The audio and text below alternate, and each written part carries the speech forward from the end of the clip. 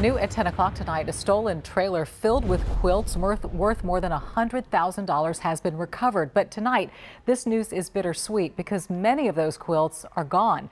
That trailer was taken from a hotel parking lot and then found on the opposite side of town at a repair shop. These quilts were supposed to be on display at the quilt convention here in Houston. That's where Jonathan Martinez is joining us live with the disappointing news. Jonathan? Yeah, Dom, it's really been an up and down week for this quilt company. Ultimately, that trailer was supposed to end up here at the GRB for a huge quilt show, but it never made it after being stolen. Then we get word that detectives found that trailer and returned it to its owners. However, most of the items inside still missing. I'd always hope, but I kind of didn't even think we'd ever see it again. Several days after being stolen, a trailer that had over $125,000 in handmade quilts is returned to its rightful owner. However, most of the quilts are gone and anything else still inside left damaged. They have no idea what they've destroyed. Basically, everything's just been thrown. I don't know what's busted.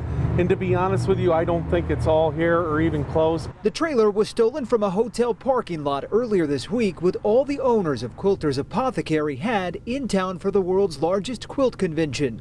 Investigators say a tip from the community led them to that trailer along with an apparent theft ring with several other stolen vehicles. This is another prime example of the community working with police to apprehend bad guys. Without the community's help, we wouldn't be standing here today. How can we not be so thankful with just so far what we have? So far, no arrests have been made in the case, but investigators say they do have an idea of several suspects.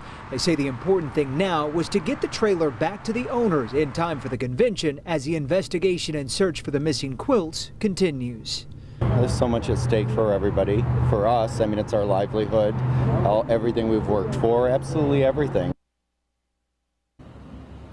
In another good note on this story, the company that housed or stored that trailer after it was recovered by police and before being returned to the owners, well, they decided not to charge that quilt company, saying that company has already been through quite a bit. If you know where those quilts are tonight, you are urged to contact police. We are reporting live tonight near Discovery Green. I'm Jonathan Martinez, KPRC, Channel 2 News.